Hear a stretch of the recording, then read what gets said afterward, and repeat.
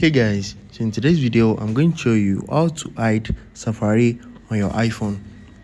So if you want to add Safari without using any app on your iPhone, let me show you how to do that. The first thing you need to do is open up your settings and you need to scroll down to screen time. Once you click on screen time, scroll down again and you need to select content and privacy restriction. After that, you need to turn it on. Once you turn it on, click on allowed apps and you're going to see Safari right here. Just toggle off Safari and it's going to hide Safari from your iPhone. So let's check our Safari, and can you see it's no longer showing right here, and if I search for it, it's not going to show. Can you see?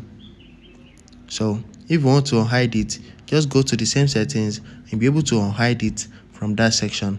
So go to settings, go to screen time, head over to content and privacy restriction, click on allowed apps and you need to enable that. So once you enable it, it's going to bring out Safari back on your iPhone. So let's check this place, and can you see it is now showing.